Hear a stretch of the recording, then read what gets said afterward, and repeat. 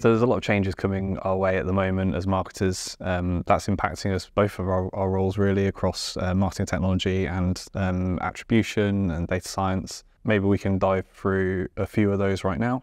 So let's kick it off and look at the marketing technology side of things. What's happening there? As privacy laws kind of develop over the years, we're constantly trying to find more ways to maintain the quality of data that we have, whilst also maintaining privacy considerations for the users and maintaining what their sort of preferences are.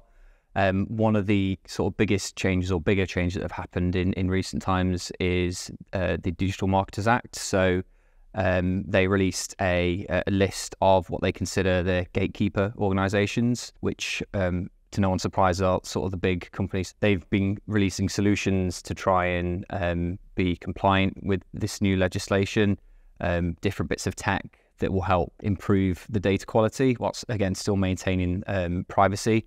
One of the key ones that a lot of people may have heard of is consent mode. So with regards to these changes then, what is it that a business or brand right now can do to stay on the right side of handling that data compliantly? So one of the probably most obvious things to do is to use a consent management platform, or a CMP as they're known. So what that is, and most people would have seen these as they're browsing the web, is with those pop-ups that appear and ask, do you consent to cookies? What cookies do you consent to? But one thing that I think is really key to check as a business is whether or not what you have in place is actually functional. You'd be surprised the amount of consent management platforms that are out there that are implemented but not actually doing what they should do in the background. So certainly check with your developers, make sure that what's in place is actually functioning and that it's actually listening to what users do consent to.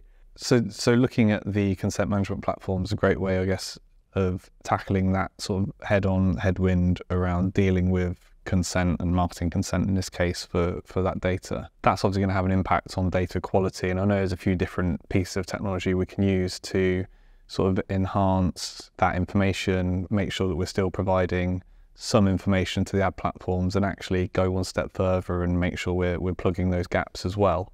Maybe you could talk around a few of those options. By not having various different JavaScript libraries just collecting the data that they see fit, you can control exactly what data is collected on your site to your server-side container, and you can redact any information that you consider private and that shouldn't be sent to the platforms.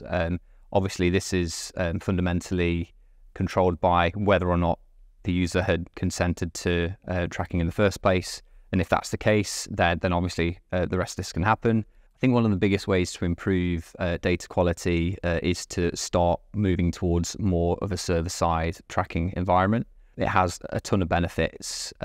First of all, you have much more control over your data. Instead of having various different JavaScript libraries client-side just collecting what data they see fit, you control exactly what is sent to the platforms and then passed on to the actual advertiser platforms. One of the key benefits is that because you're removing all of that JavaScript bloat, you're inherently making your site faster.